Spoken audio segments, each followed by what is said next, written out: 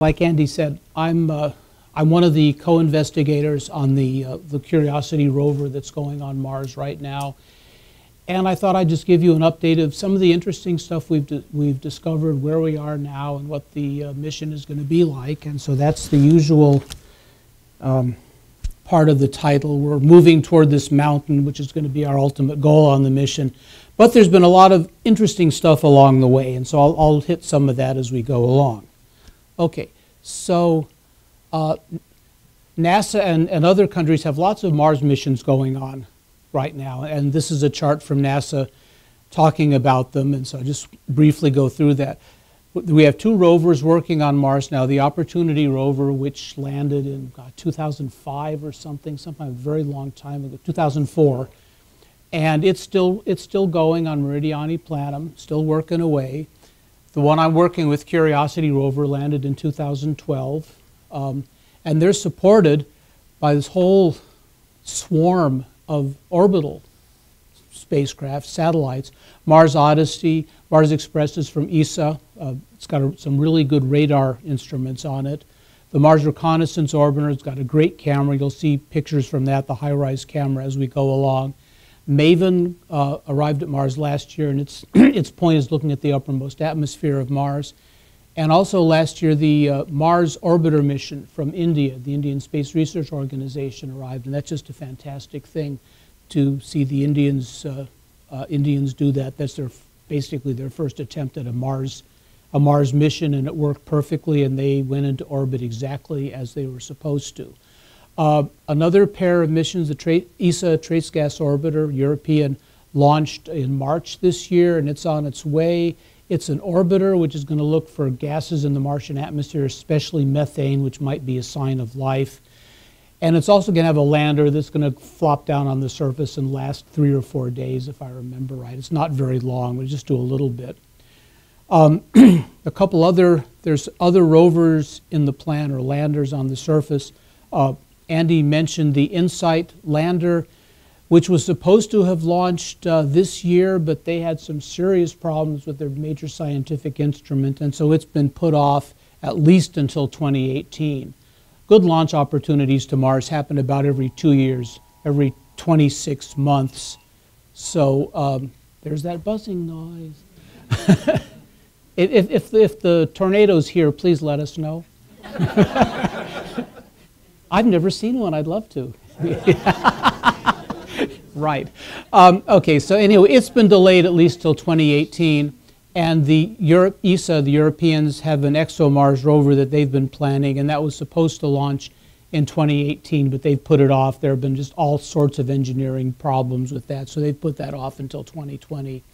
And the US has another rover in the plans, so far named Mars 2020, which is supposed to land in 2020, and its main purpose is going to be to collect some rock samples, possibly to bring back.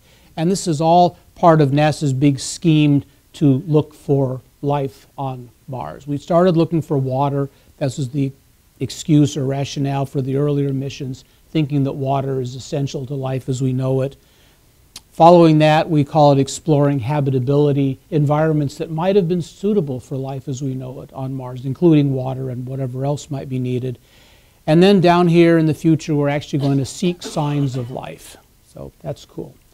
Okay, so that's what's out there now. Let me just talk a little bit about the environment at Mars.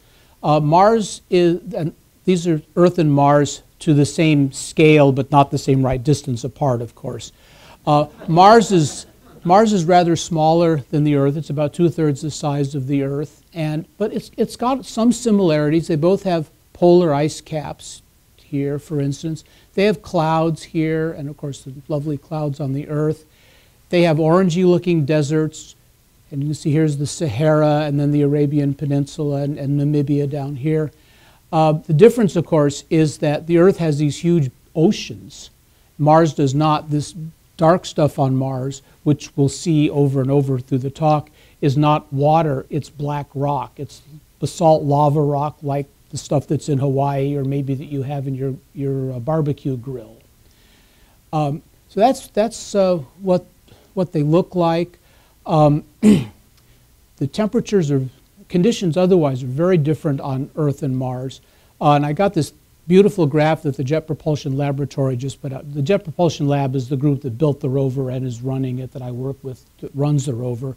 And so what they've done here is they've taken the temperatures that we've measured on Mars with our Curiosity rover and compared them to temperatures in Los Angeles. And of course Los Angeles, because that's where the Jet Propulsion Laboratory is, and everyone goes on about how wonderful and beautiful the temperatures in California are. Well, they're not quite so clement on Mars. In the years we've been on Mars, the temperature has never gotten up to 32 Fahrenheit, 0 centigrade freezing.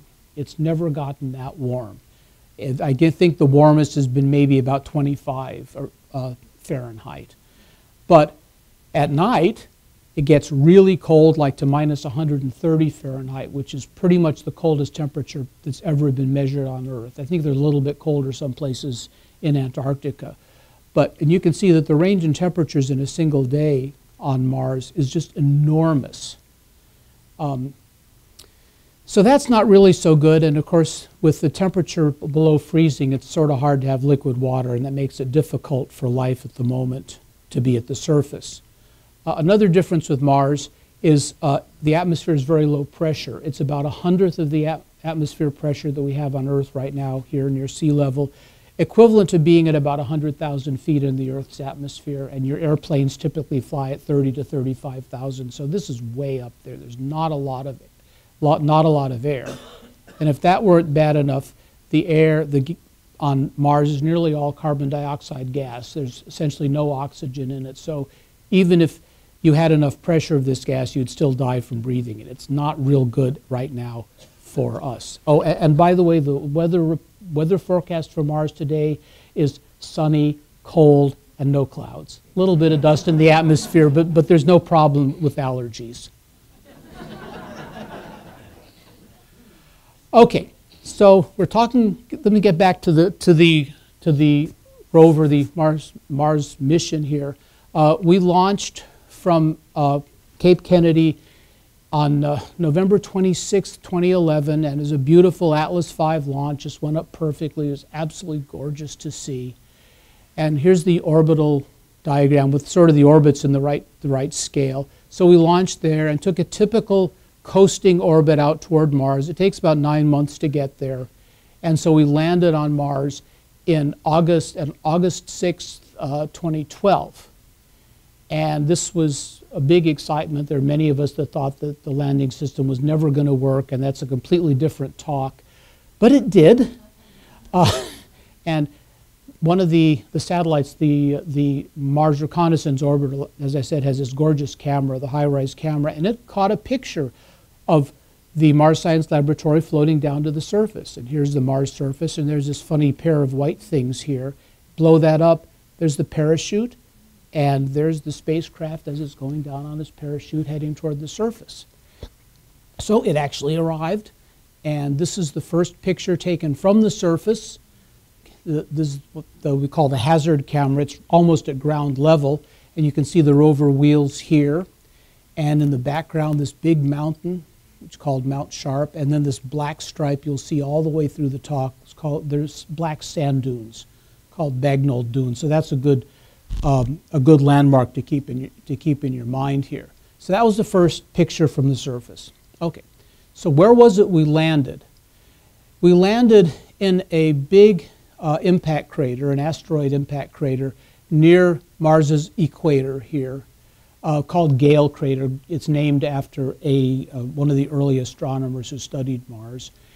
And we landed inside the rim, obviously, but away from this mountain in the center. There's a fairly flat area down at the side. And we landed pretty close to the center of where it was we were supposed to land, just a couple kilometers long on the landing, but no big deal. And so here is this mountain that you saw in the previous picture, this mount called Mount Sharp, and then this black stripe we'll see along here are these sand dunes. And so this is our intention, was to go traipsing off towards the mountain. Why did they pick this site? Well, from orbit, from the MRO and Odyssey spacecraft, could see something about the rocks here. And at the base of the mountain, the rocks have minerals that could well have been deposited by water. They're clay minerals, which almost have to have water. And then there's an iron oxide mineral called hematite, which probably involved water. The upper part of the mountain is all sulfate minerals, which don't necessarily involve water. And this fitted in with the current theory of Mars's history, that very early in its history, it was a fairly wet, warm place where there was liquid water available around the surface or at the surface. And then at some point it changed, got very cold and dry, and at that point there's no liquid water anymore. And so one of the ideas was that change in climate is what we're seeing here, they saw here from the change from water minerals like clays up to the drier minerals. So we're hoping maybe if we go to this spot, we can watch what happened as Mars went from a wet, warmer place to the cold, dry place now. So that's the real excuse for going here. Besides which, it has beautiful views, and we can have these gorgeous cameras, and they can actually have something to see instead of endless flat plains, like the Opportunity camera. Okay, so that was our plan. This is the rover. This is about 7 feet from bottom up to the top of the mast there. And I just want to talk a little bit about what kind of instruments and devices we have. It's got 6 wheels, 3 on each side, and this really clever design called rocker bogie, which I'll talk about a little bit more, which allows it to go over pretty big rocks fairly safely. So that was part of the design, so if they got in really rough terrain, they'd still be able to travel. For instruments, it has this mast here which holds some cameras up above the surface about to human eye level. So actually 4 separate cameras down in here. The main one is the mast cam. Above that is this box, which is ChemCam. This is a device that has a laser inside, shoots the laser out to the rock and vaporizes the rock. And from the light that's given off when it's vaporized, there's a telescope here that looks at that spot, and from the colors of the light that's given off, it can tell something about the composition of the rock. So it's a chemical analysis tool. The other cool part is this really long, capable arm with a head out here that's got all kinds of instruments on it. One we'll see a lot of is MOLLE, which is like a hand lens, so it can take very close-up pictures of the rocks and of the rover. This APXS is another chemical analysis instrument so that we can tell what the chemistry of the rocks are. It's also got a drill, so we can drill the rock, take the cuttings of the rock, and deliver it inside the body to two other instruments. SAM takes the rock, heats it, and looks at the gases that are given off from the rock.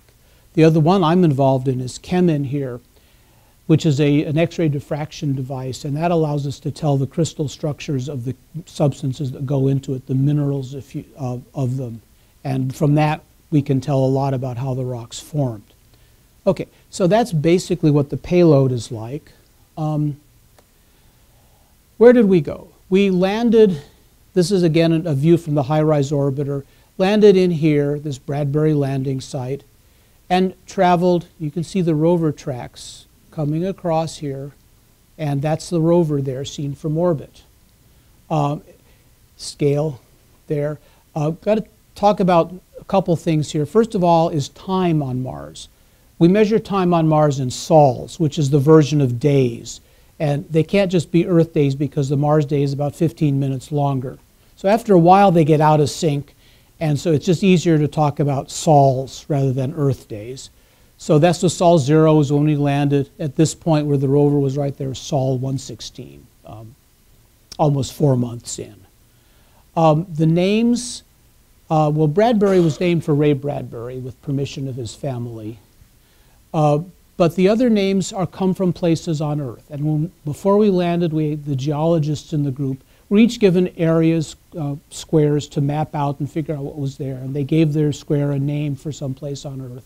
And so the names that for places in that square were assigned from similar places on Earth. Like this area was up in northern Canada, so this region here ended up being called Yellowknife Bay, which is a bay on one of the big lakes up in Canada, and also named one of the major towns up there. So you'll see these funny names along the way, some from some from Missouri, Montana, some from Australia, some from South Africa. Okay, so we traveled down in there and spent a while looking around Yellowknife Bay. This is what it looks like. And for me, I grew up in New Mexico, and this is a fairly familiar looking desert scene. You got rocks and sand and more rocks and more sand. These are sandstones and mudstones. What you don't see, what we didn't see any of, were the trees, bushes, grasses, animals. You know, even in West Texas, you find a couple scraggly creosotes down at the bottom or something. None of that here. It's too cold, no water. But we went and looked at the rocks down in there and drilled some to put them into our instruments. And this is a picture that has the arm sticking out, and it's drilling right now. And there's our Mount Sharp in the back and these dark dunes. Picture of the drill holes, a test drill hole, and then the main drill hole. And we took some of this and put it into the instruments inside the rover. And the big find from that was that these rocks had a lot of clay minerals in them. And remember, the clay minerals need water to form. These are very fine-grained rocks. They look like mudstones, about the same grain size as a mud would have. And so the best bet on how this stuff formed was that it formed in some kind of lake liquid water on Mars, long time ago. The best guess on the age of these is about 3.5 billion years, but there's a lot of uncertainty in that. But it's a long time ago. So here was our first sign that maybe we'd come on a place where there was liquid water once and we had potentially habitable environments for life as we know it. Okay, so while we were drilling holes, there were other holes there too. And one of our scientists, Ken Edgett, is a really clever guy with a great imagination, saw these holes. And there are, there's this like a slab of rock here. Next to it, there's a hole in the ground. Here's another one in this inset right there. And we found quite a few of these out there. And Ken put 2 and 2 together and saw this area here where there's another slab of rock with it looks like black sand coming out from under it, and maybe see a little flow of black sand down there. And he thought, well, this is a gopher hole. Gophers make tunnels. They come out one side and they throw all the dirt out the back side. Well, it's not gophers. But on the other hand, no one knows to this day what is going on here. We found this like right after we landed, maybe December of 2012. And to this day, no one has any clue why there are holes there, why the holes aren't filled up with sand or dust, which blows around all the time, and why the sand was coming out from under it. So there are real puzzles here. I don't know if this is important in the grand scheme of things, but it's a puzzle. Okay, so from there, this is a broader map. We drove over to Yellowknife Bay and then started driving down here across the plains. And again, here are our big sand dunes and the mountain is down here. This is not in the right place when it says Bagnall Dunes. I wonder, well, okay, that's not. Oh, actually, I'm sorry, it is. That black line over there is the dunes. But this is what the plains looked like that we drove across. And they're pretty unimpressive. They're just rocky plains. And so we tried to drive pretty fast to get over them, to get down here to where interesting rocks seem to be exposed. And in driving over those plains, we had a problem. And you've probably heard about this. We had holes in the wheels. And this is a picture taken on Sol 490, which shows the wheels on the left side of the rover, left side as you're looking toward the front of the rover. And these are taken by that Molly camera on the arm. So the camera sticks under the rover and looks around under the rover to look at the wheels underneath it. And what they saw, first of all, there are lots of holes in the wheels. Some of them are intentional, like these here, which are sort of like mile markers. Others are not intentional. And we've got this beautiful model of the wheels that JPL has sent us. And so this is the size of the wheel you're looking at. And so it's not quite bad. The wheels have these holes on them. These are so you can, as you drive along, you can see these marks and see how many times the wheel is turned around as it goes. It's good for seeing if the wheels are slipping. The wheels also have these raised ridges on them. They're sort of like tread on your car's tires. They're called grousers. I don't know where the name comes from. But they give the wheel more strength and they give it a little more traction. And unlike this piece, which is plastic, the wheels on the Rover are made of thin aluminum metal. And it has to be thin because it's very expensive to send any kind of mass out to Mars. But anyway, what we had was not only the holes that we knew were there and expected, but new ones. There's a dent, a penetration, a puncture. There's another one up here. Here's a rip in the wheel. And this was a great shock. It had not been expected to see this kind of damage at all. And so the Rover engineers, we sort of stood down for a while where they tried to figure out what was going on and how to prevent any more damage from happening. It turned out that the problem is an unexpected interaction of the rocks and the surface. The surface wasn't how they expected it. The surface there has pointy, hard rocks, which everyone sort of expected to find, but what hadn't expected was that they're stuck hard in the ground. And you can see perhaps over here, there's a picture of the ground in that area, and this pointy rocks, nice pointy one there sticking up, but they're stuck in this slab of hard stuff. Looks like concrete. And if you've been in West Texas or Arizona or stuff, you've probably seen this caliche where the soil gets really, really hard. That's what we've got on Mars there, and it's holding the rocks in really tight. To give you an example of how tight it is, take a look at this weird rock. It's undercut. You know, if that rock weren't stuck hard in the ground, it would fall over, right? So this hadn't really been expected, and it's a weird interaction where you've got these rocks that are stuck in the ground and can't move. The suspension on the Rover doesn't work quite the way they'd hoped. Now this is an image, of course, of the Rover in the lab, and you can see the wheels, front, middle, and back, and there's this wonderful rocker bogie suspension system that allows it to go over big rocks. What wasn't quite understood clearly at the time was that the way this is arranged, the front wheels don't only carry the weight of the Rover, they also get forced down. You can see the angle here of the strut that's holding them. As the Rover moves, the wheel sort of gets forced down into the ground. Same but not so much with the front wheel. And so if a wheel like this comes across a sharp pointy rock, it can't roll over it. It's forced onto the rock, and the rock punctures the wheel. Doesn't happen to the rear wheel because the suspension on the rear wheel is straight up and down. So there's nothing that's forcing it against the rocks the same way. So that was the issue, and the way we solved this, the way the engineers solved this, I'm not going to take credit, the way they solved it was very simple. We drive backwards. Well, yeah, I mean, think about it. This is now the front wheel, and it's just driving along, but these two wheels, they're being pulled behind, sort of. So if they come upon a rock, they just lift over it and go on by. So we spent most of the mission has been driving backwards just because of this problem. It's been a good thing because we've still got a lot of wheel damage. This is the middle wheel, as the previous slide, Sol 490. This is Sol 1315, which is like 2 months ago. And this is that hole we saw in 490. The same hole is right here. It's about the same. But there's a vague little rip here, and that's become a huge hole. There's a vague little rip down here, and that's become a huge hole. There's a dent and puncture there, a new rip, another puncture there. The wheels are getting beat up.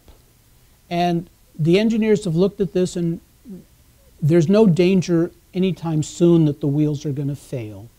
They figured that we've used about 40% of the usable life of the wheels, which is okay. I mean, if your tires were worn 40% down from being brand new, you wouldn't have any problem about going out and driving to Austin or something. So we're sort of in that state. It's something we need to watch and still need to be careful about. Okay, so there's the wheels. So we kept driving and driving along. I want to show you a couple first stop at this place, Kimberley, just show you a couple of pictures from there. This is an orbital view looking down on this site, again, the high-rise orbiter. And we stopped here because it had such a nice collection of different rock types. This stuff, this smoother surface, is the hummocky plains that we'd been traveling over. But finally we could see below them and see there are these lighter colored hills that are sticking up through it. There's this flat rock here. There's some rock that looks like it's got lines that run like east-west almost. So we went there to see what was going on with these rocks. And perhaps you can see the rover tracks. I can barely see them from here, but there go the tracks down here and then up and around and all. And perhaps you'll notice these circles here and here. Those are where the rover turns around. It drives backwards, but it can't see so well backwards because the power reactor is in the way. So it drives, stops, turns around, makes this little donut, so it can take a picture of where it's going to go the next day. And when they got that figured out, then they'll start out the drive the next day by turning around, so it's going and backing on that day's drive. So that's what the little circles are. The next slide is what this area looks like, and this hill is this hill. So the people that worry about sedimentary rocks had just a wonderful time with this, and actually still are. But you can see that there's this flat-lying layer. This is the stripy layer, and the rocks sort of look like they're waving a little bit. The people that worry about sediments looked at this and said, we think we know what this means, how these rocks formed. What we're seeing here are the deposits from rivers into a lake. And this is sort of a model of what they expect happened, that there were rivers coming down off of the crater rim, which you can see here and continues on around. Rivers coming down carrying sand and mud and stuff into the lake. When the rivers get into the lake, the water slows down, the sand drops out to the bottom, and so you get sand along the edge, deltas forming along the river, sort of like the Mississippi Delta, that same kind of shape. And then in the bottom of the lake, you get mud. And this area here is, in this here where you're getting the river deltas, further along the way towards Mount Sharp, we found some very finely layered, fine-grained rocks that used to be mud. So we think that this is what was happening here, that these rocks were formed when the crater was basically filled with water. It was a big crater lake, and we're seeing just the remnants of that right now as the rocks left over. So water, again, another potentially habitable environment. As we went on a little further, we saw this cool outcrop. These are the mudstones, and they're cut by all these white lines. These are veins deposited by water, mostly calcium sulfate minerals. For those of you that know minerals, it's called anhydrite. And these represent water, but at a very different time. These formed after the muds that were in the lake solidified and turned into rock, and then were broken. And then the water flowed through the cracks in the broken rock and deposited these white minerals in it. So another case where we have water here. Okay, moving along a little further, we're getting closer to the end here. We moved to an area called Marias Pass, Bridger Basin, which is down in here. And what we saw there is really interesting for the history of the place. We saw mudstones, the same as I showed you in the last slide, which are down here. These are an ancient lake bottom deposit, and they are, on top of them is a sandstone called the Stimson Formation. And from the structures in that, the sedimentology people are sure that these were not lake deposits. These were sand dunes from a huge sand sea, like in Arabia or the Sahara or South Africa. So what this change is showing is like a complete change of environment, from being a wet lake bottom to being dry sand dunes, from being a lake to being, you know, the most deserty place you can think of on Earth. Not clear how much time is in between those, whether it was just one right after the other or whether there was billions of years in between. We don't have any way of telling that. But it was really neat to see that we had this, that we could see these changes in the geology of the crater. Something I want to point out is that there's some white stripes here. These are veins, that we'll get to them a little bit later. It's another indication of water. Okay, so I've been talking all this time about pointing out these Bagnall dunes, these black sand dunes. Well, we finally actually went and visited them. Yay! So as we traveled down here, we went to this site labeled here Gobabeb, which is one of the names. It's a name from Namibia, which was one of the samples we looked at. And this is a close-up of the area. And where we went was right along this dune, which we named Namib Dune. And the next slide shows what this looks like. This is from the camera on the mast looking back to the back of the rover. This is our power supply, our radioactive power supply. And there's the sand dune in back. And it's a gorgeous sand dune. It's very similar to a dune you might see on Earth. And I've made a comparison here for you. This is, of course, the Namib Dune, and this is, I found these great pictures of sand dunes in Namibia. So, you know, how better can you get? They're made of different stuff, of course. These are black. They're made of basalt lava rock sand. And these are reddish. They're quartz sand that has iron oxides in them that give them that rusty red color. So completely different chemistry, but the physics is the same. They're little hard particles that are getting blown around by the wind. And you see very similar features on them. There's ripples on the face of the dune here. There's ripples on the face of the dune down here. You see fairly sharp edges to the top. There are these places where the sand has just flowed down on its own. Same thing here, and where's it, one over here? And the same cute little scars at the top where the sand flow started there, and they're very similar. The physics, you know, physics ought to be the same one planet to the next, and this pretty much shows, well, you expect to see that, and it's actually true. There's one really big difference, though, between them, and that you can see down here in the Namib one. There's this funny green stuff. We haven't seen any of that on Mars. There's not very much green on Mars so far. But also, I've got a blow up here of this little spot on the sand dune, and perhaps you can see that there's some funny marks running up there and running across. Those are animal tracks. I'm not sure exactly what, maybe lizards or maybe rats that come out in the night and forage for food when it's a little bit cooler down in Namibia. We did not see any of that. There's no indication of animals crossing these dunes. We haven't seen animals, but here's where the iguanas come in. Other people have. And all of the images that the rover makes are publicly available, I think, the day after they're taken or the day after they come down to Earth. So anybody can go to the web and find every image that was taken on this mission.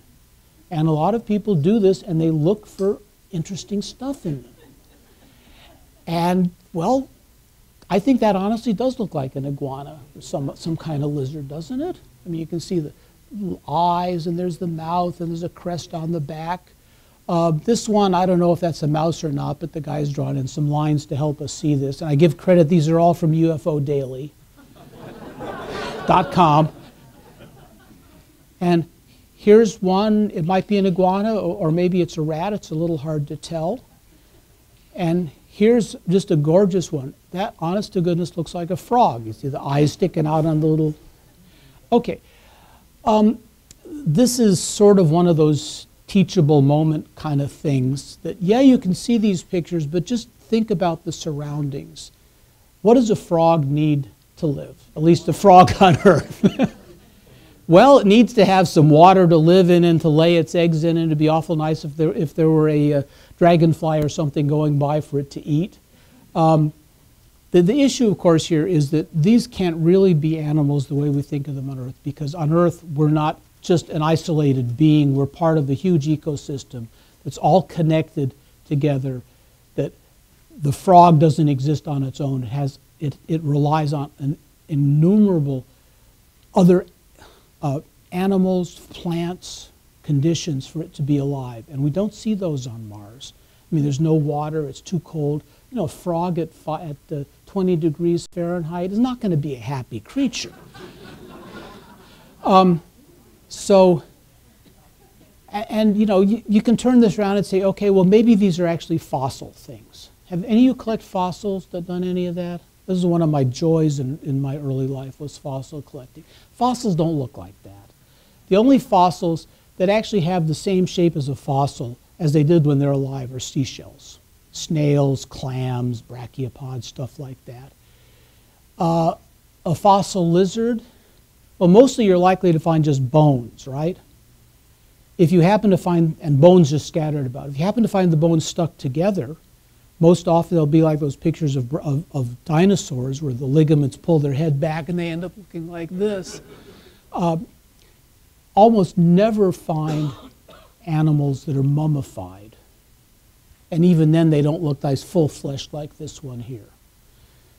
So it's possible to see all kinds of this stuff in the images.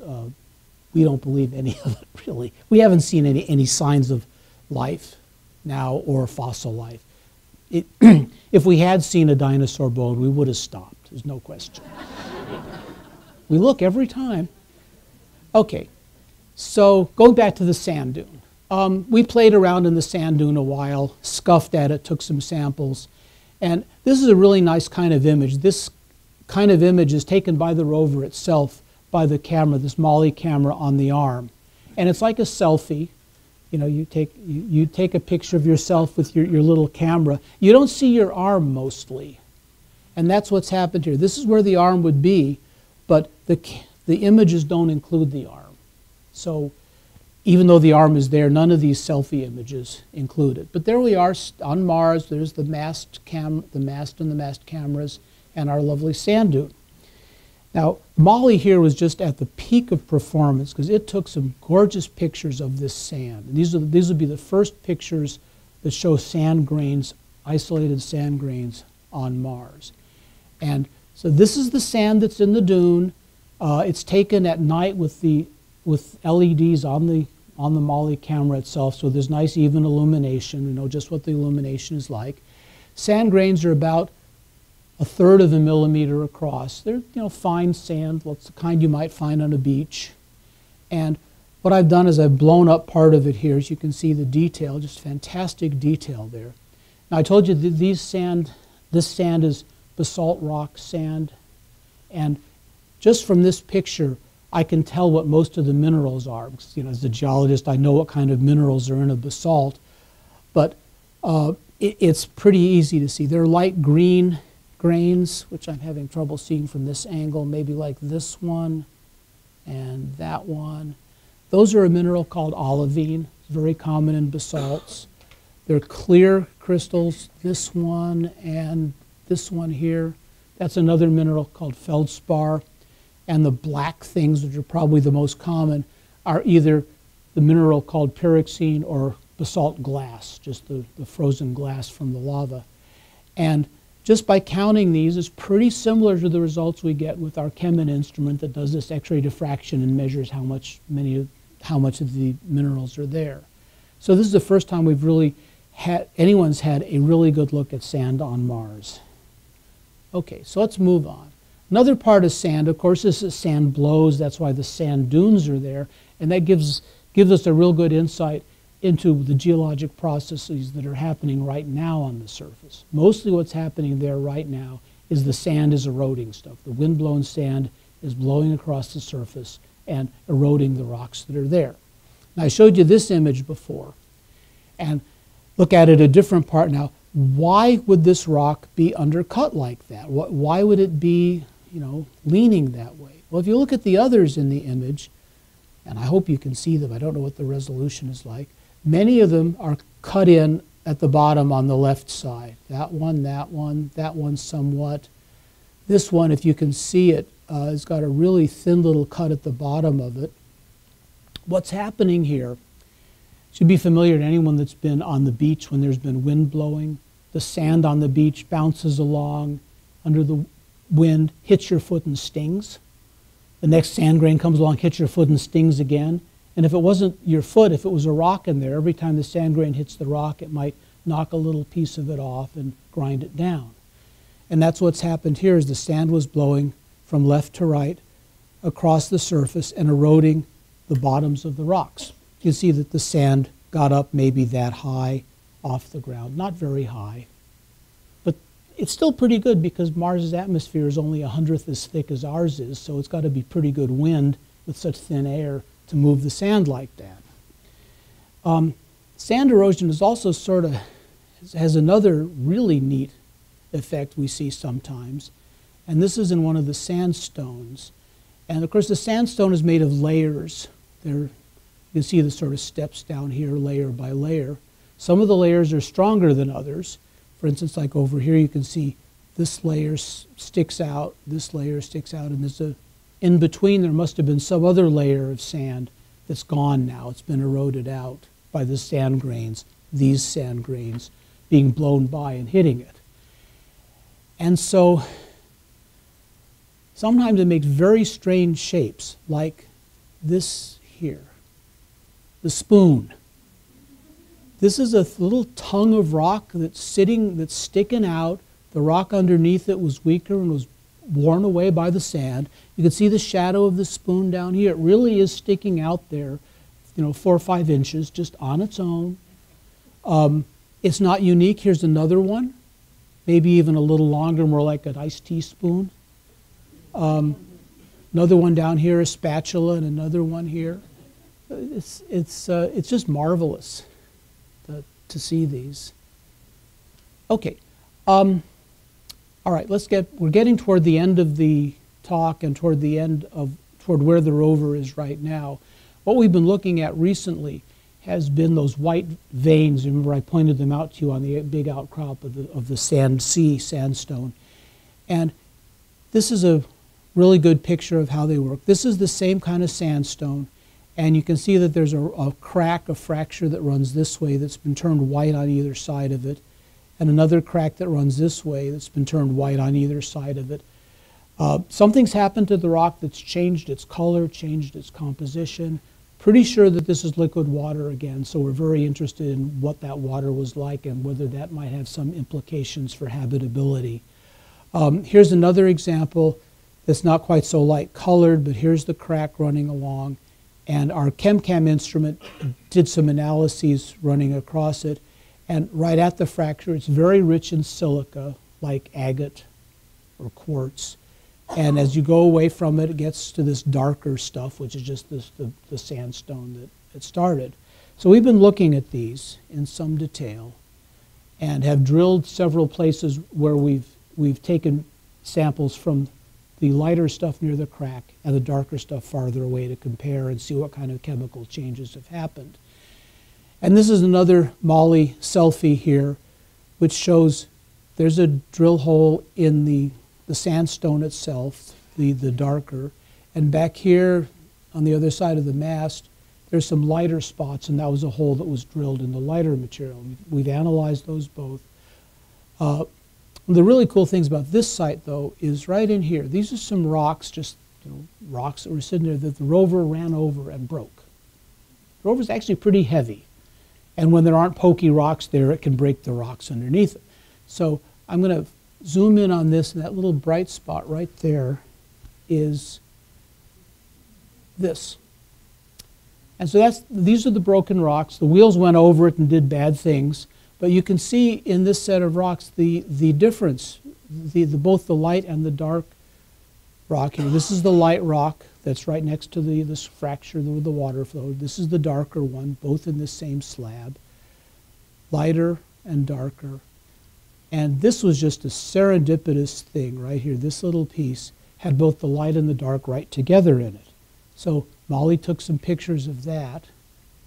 And this is the picture. This is a single rock surface. Here's the dark rock, the sandstone, unaltered. And here's the lighter stuff, the altered sandstone. And just a knife-sharp boundary between them. It's just amazing. Most of it is filled with one of these calcium sulfate mineral veins, but not everywhere. And it's just a knife-sharp boundary even where the vein isn't. Okay, so I've taken this and blown it up, and this is, you can now start to see the individual pixels in the MOLI image. So this is about as good as we're going to get. This little grain here is this one here. So you can see how well we're blown up. This is what the unaltered sandstone looks like, and it looks like a sandstone. It's got all kinds of fragments, larger pieces, smaller pieces, all kinds of different colors all stuck together in it. Very typical of a sandstone. But just across the way, right here, it's completely different. There's still some black pieces left behind, but the darker stuff is mostly now sort of reddish colored, and what used to be this dark matrix among the larger grains is now all white. So it's just an enormous change in the composition of the rock here. And this is the kind of thing that we're going to be investigating. This is work that is not complete yet, but I just wanted to show you sort of where we were on this. Now this is that same rock tipped on its side, and I want to just compare what was on the dark side of the rock, the unaltered rock, with the light side. And so I've tried this cute table thing here. Our Chemin instrument, we took samples of both of these and analyzed them, and they're really quite different.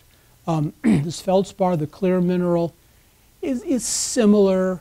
Pyroxene, the very black mineral, is way down. Iron oxides are way down. Sulfate's up. And the amorphous material, this is material that has no really good structure to it. In the X-ray diffraction, we don't see any real good structure to it. There's a lot of it that's glass. Probably the original stuff here is glass. Basaltic glass, lava glass. It's just molten lava that cooled so quickly it didn't have a chance to crystallize. On the other side, though, it's a little bit different, and it looks more like opal. It's not precious opal, the kind that has the beautiful colors in it, but it's still that same stuff. It's a silica mineral that doesn't have very good crystal structure.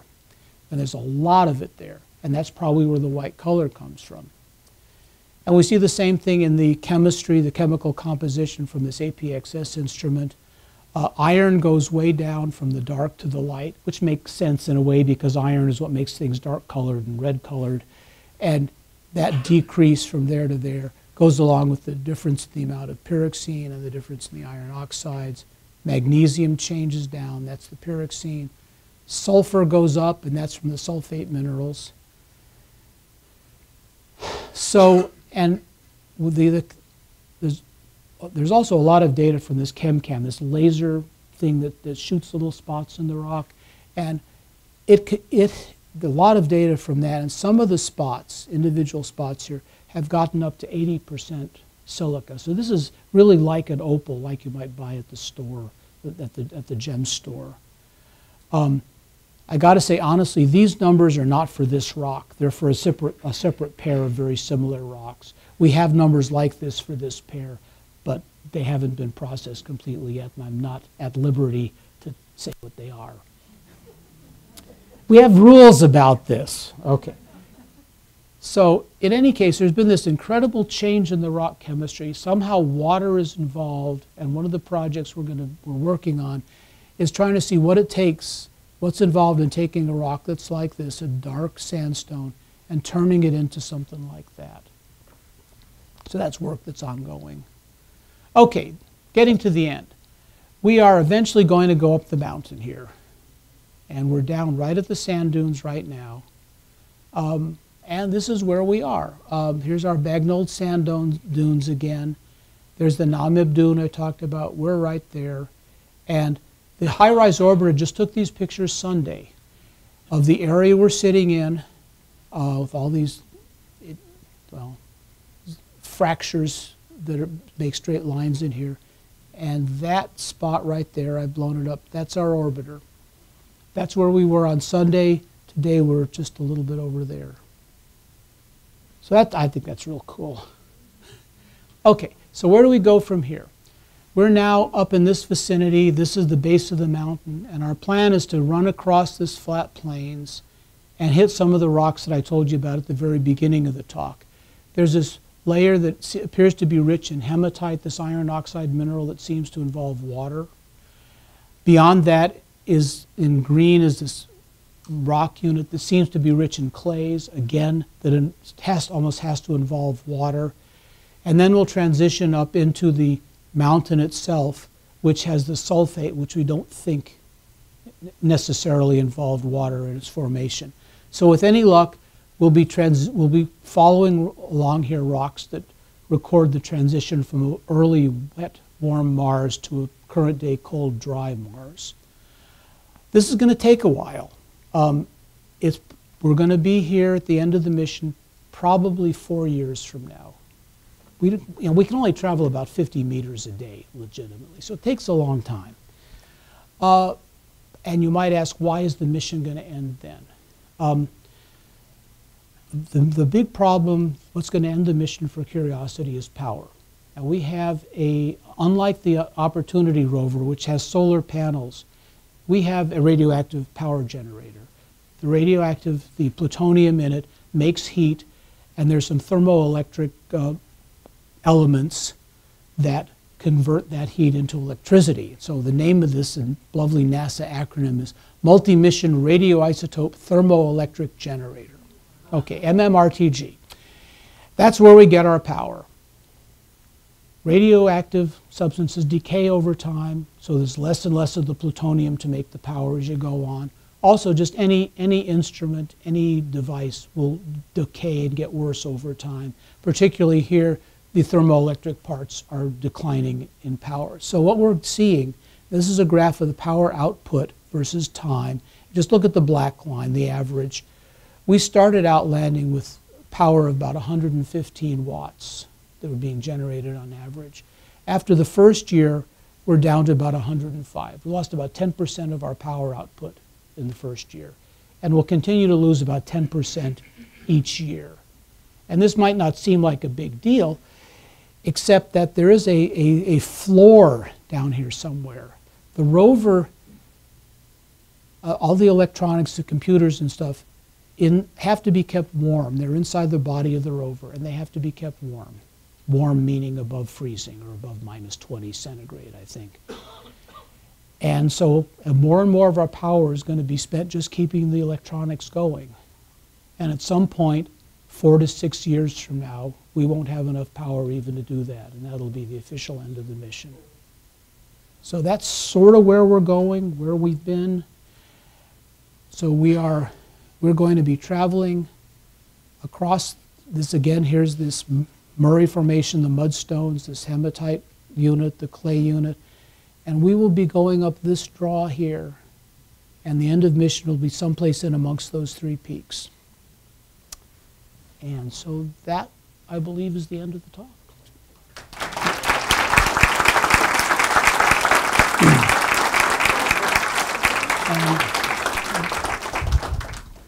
I want to thank you all for coming out and braving the weather, and I hope we all get home safely. I hope it hasn't been raining all the time I've been chattering here. Questions? All right, let's take a few questions. What's the total distance traveled? Okay. The question was the total distance traveled. We have traveled now about, I think it's about 13 kilometers on the wheels. It's more like 8 or 10 as the crow flies, because we had to do a lot of wiggling around. As I said, we can't travel very far. We're limited to about 50 meters a day, maybe 100 on a really good day where we've got a good view. Originally, the plan was to be able to travel a lot farther and faster than that. We had an automated system that could pick its way through the terrain, but it wasn't trained to pick its way around pokey, sharp rocks. So we just haven't used that automated system, not since the first year of the mission. Yeah. Hello, can you hear me? Okay, so I think it's a 2-part question. The first one is, obviously the big question is, do we have an idea what changed the global climate of Mars, and when that might have been? Mm-hmm. And then the second part is that fine white line. kind of reminded me of the global iridium layer on Earth a little bit. And I was wondering if that could be the transition point, or if you think that's just a coincidence. Okay, well, the fine white line in that rock, that was probably a fracture that was later in the rock, and so it really doesn't have anything to do with the overall span of geologic history. But it's a very good question about why, when and why Mars' climate is thought to have changed. When you look at Mars, the oldest surfaces on Mars, the ones that have the most impact craters, are sort of smoothed out. They have river channels on them. And the guess is then that this was the smoothing and the river channels, of course, were from liquid water at the time. Then there's a pretty sharp transition at about, it's hard to know exactly, but somewhere around 4 billion years, 3.8 billion years, where all of a sudden those river channels basically go away and craters, impact craters, are not smoothed anymore. They're very sharp still. So something happened right in there that changed the amount of water, the channels on the surface, and the way the surface was eroded from being smoothed down to still being sharp. The best guess, I think, at this point is that Mars just got too cold. And at some point in there, Mars got cold enough that all the water in the atmosphere froze out into the poles or into ground ice. And at that point, there wasn't any water anymore to make the channels liquid water or to cause this erosion. And that's probably the best idea. Another part that goes into it is that the Martian atmosphere has been eroding away over time. That's something that this MAVEN mission I talked about at the beginning is studying, that Mars has almost no magnetic field. It's not like the Earth where a nice magnetic field protects us from the solar wind, whereas on Mars there's no magnetic field to speak of, and the solar wind, these particles coming out from the sun, hit the Martian atmosphere and strip off atom by atom. And if you go over 4 billion years, it strips off a lot. So it could be that Mars just got colder from, changing sun, or it could be that the atmosphere was thinned enough by the solar wind that at that point it couldn't keep the heat in. The other possibility is that time records when Mars's magnetic field quit. So before that, there was a nice magnetic field that protected the atmosphere, and then it quit, and the atmosphere started getting blown away. Couple answers. I don't think there's a really definitive answer to that yet.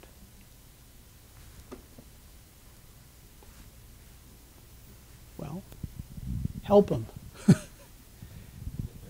Okay. Yes. My question is about the power. Yeah. The 10% a year, am I correct? That's 10% of the original level of power. Yeah. But it yeah, becomes you're right. I simplified it a little bit. It's 10% of the power that's present at the beginning of the year, and that's sort of the typical radioactive decay kind of sequence. The other part, though, I mean, it's not just the radioactive decay. Plutonium has a half-life of 88 years, more or less, plutonium-238. But the other part is that the thermoelectric elements degrade over time. And the whole, imagine the whole rover is subjected to a lot of thermal stresses. It goes, as that first slide shows, goes from, in the daytime it can be minus 10 centigrade. At night it can be minus 100 centigrade. So there's a lot of thermal expansion that you can't adjust for it all. So over time all the pieces are slowly degrading that way. Another part is we've had a couple of shorts, soft shorts in the power supply, where little whiskers of metal have grown across the thermoelectric elements. We can get rid of those by shocking it, putting a lot of current through it that burns this short away. But eventually these are all building up and degrading our power. Yes. Yes. I was always taught when I was in college many years ago that that Mars is mainly red because there is a lot of iron and sulfur in the rocks, and yet the samples you just showed, there wasn't that much iron in comparison to some of the other ones. Yeah, that's absolutely correct. The red color on Mars is iron. It's iron oxide. It's this mineral hematite, or another one called goethite. They're ferric iron oxides. That's where the red color comes from. It doesn't take a lot of those to make red colors.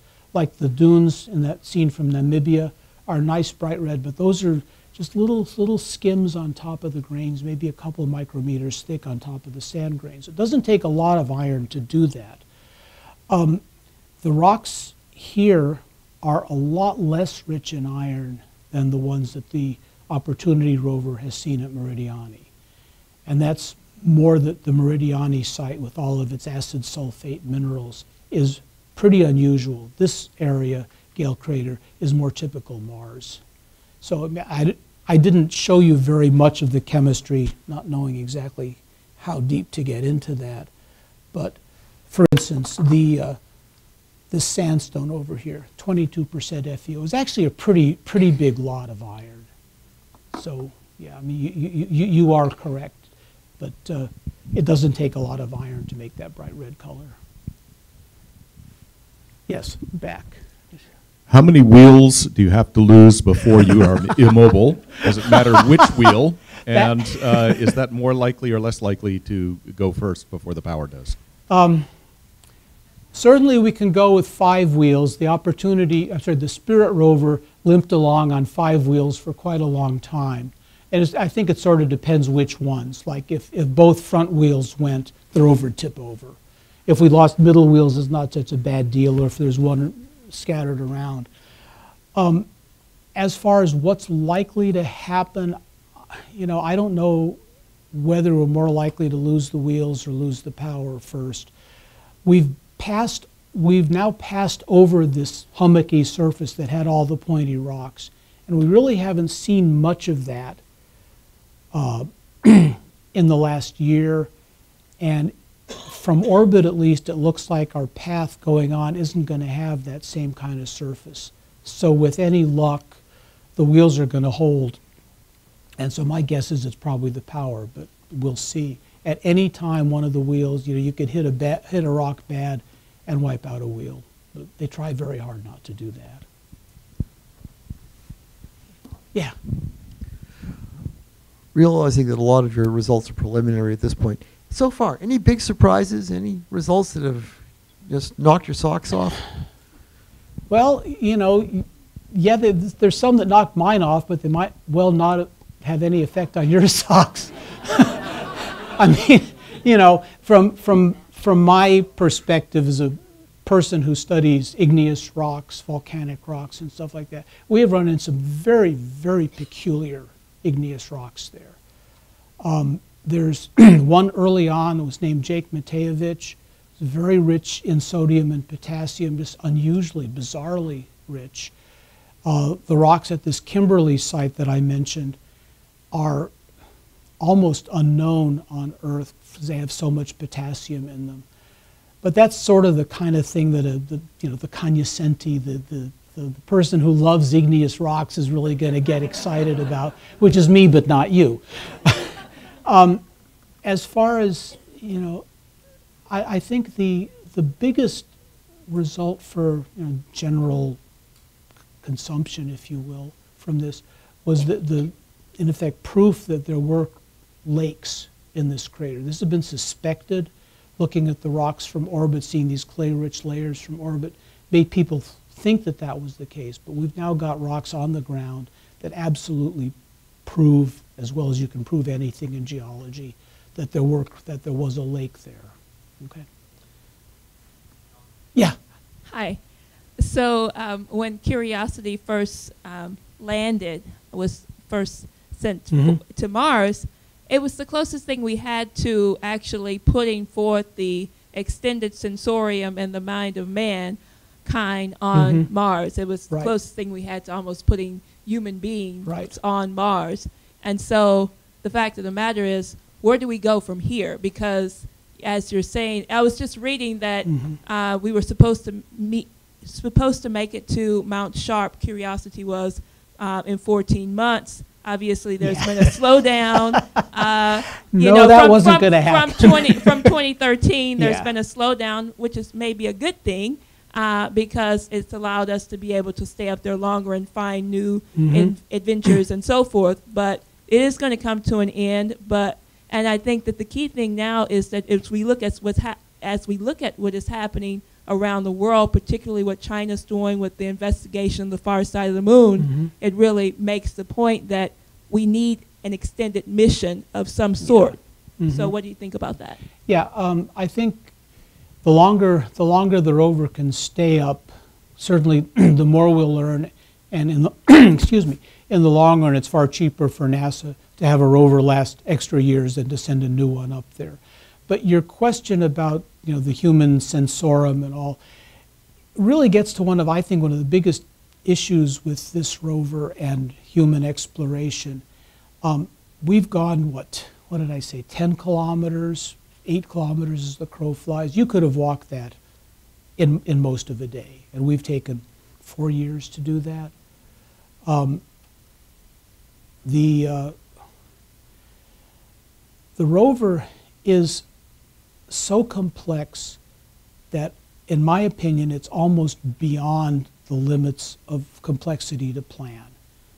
And of course, I didn't talk at all about this, is a whole nother talk, but what we do in planning the rover is we'll do it one day at a time. We send up one set of commands a day, and it basically takes 8 hours of 50 people working their butts off to make sure that the commands are up and right. And so it's sort of at the limits, I think, of what humans can do. And if we had a human up there, you know, none of this would be necessary.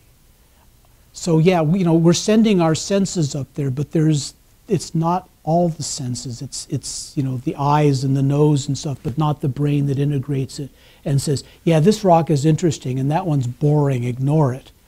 It takes us 2 days to figure out that rock is boring, ignore it. Whereas you could do it, you could do it in 5 seconds. So, human exploration to me has got to happen at some point. It's much more expensive to send humans up there, to support them, to bring the life support and everything. The rover, it's a robot. It's a wonderful robot, but it's a machine.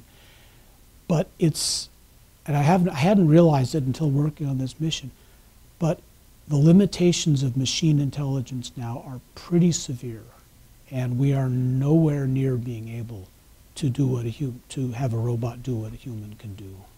So I hope that answers the question. Lady right over. Okay, get you next. Here. When we came in, we were allowed to pick up this very interesting handout called Mars in 3D. Okay, I haven't seen. One is Olympus Mons. I guess that's some sort of big mountain. It's the biggest mountain, the biggest volcano in the solar system. Okay, yes. And what is this Vedra Vallis? Well, I haven't seen that. The name doesn't ring a bell. Not to claim that I know everything about Mars. Oh, okay. That's Vedra Vallis. That is a valley system. I believe it's probably just north of the Vallis Marineris on Mars. I'm not positive exactly, but that dates. It's a water cut channel, and it dates from a time later than anything that we've seen at Mount Sharp. It's a time where Mars was basically very, very dry, like it is now. But every now and again, for unknown reasons, water just came shooting out of the ground. And if you look at that, there'll be what looks like sort of a crater, a hole, and then the channels run away from it. The water apparently shot out of the ground at this crater and ran away in huge floods, mostly to the north and to the northern plains. And I think that's what that image is.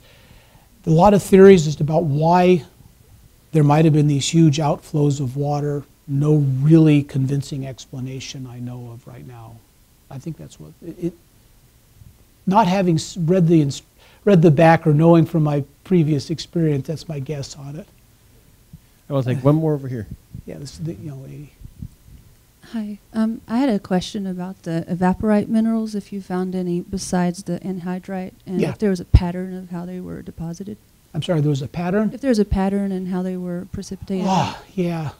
That's actually been a very complicated question. The question had to do with the salt minerals that we've seen in the rocks there. And she mentioned this calcium sulfate mineral and hydrite, which makes up most of the veins. The veins also have a water-bearing calcium sulfate called basanite in them too. We have not seen a lot of the other kind of salt minerals like the Opportunity rover has seen. We've had a couple rocks where the Chemin instrument has found a few percent of jarosite, which is that iron, potassium iron, very acid mineral that's all over the place where Opportunity is on Meridiani Planum. There the rock is maybe 80% this jarosite mineral. We found a couple samples that have only a few percent in them. So we have not seen a lot of salt minerals. I don't even think we've seen any halite, the sodium chloride. And there's been one of my colleagues, Liz Rampey, who works over at JSC, has a paper that she's writing about this. There's one section where he took analyzed several rocks in close succession. And for her look at it, it looked as if in that area, there was a lake, probably a very saline lake, and water was draining from that down into the mudstones and depositing and changing as it went down. But I'm probably misrepresenting her work. But basically, we have not seen a lot of those salt minerals. What we've mostly seen are minerals that would be typical of basalt igneous rocks, like I said, the olivine, the pyroxene, and the feldspar. So in that sense, it's been a bit of a disappointment because we, on the mineral team, we're all ready to look for these really bizarre minerals and this huge library of all these really peculiar, odd minerals that might have been found, and no, we haven't seen them. So. Okay, let's thank tonight's speaker. Well, thank you very much.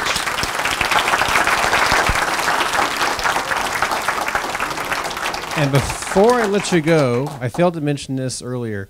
We have a topic for our next series. We don't have speakers and dates, but it will start up again in the fall, about September timeframe, and all of our presentations are going to be from LPI scientists. So we've never done that before, so you're going to get to learn a little bit more, except Alan, he does this way too much. I have one other comment, one other note, which is, besides the fact that there's a tornado, that Mars is actually very visible in the sky right now. There's a handout out in the lobby that shows where it is. It's almost opposition, which means that Mars is directly opposite the sun from the Earth. And so it's high in the sky, it's bright red, it's very bright, and it's near the star Antares, which is another bright red object in the sky. So if the sky ever clears in the next couple weeks,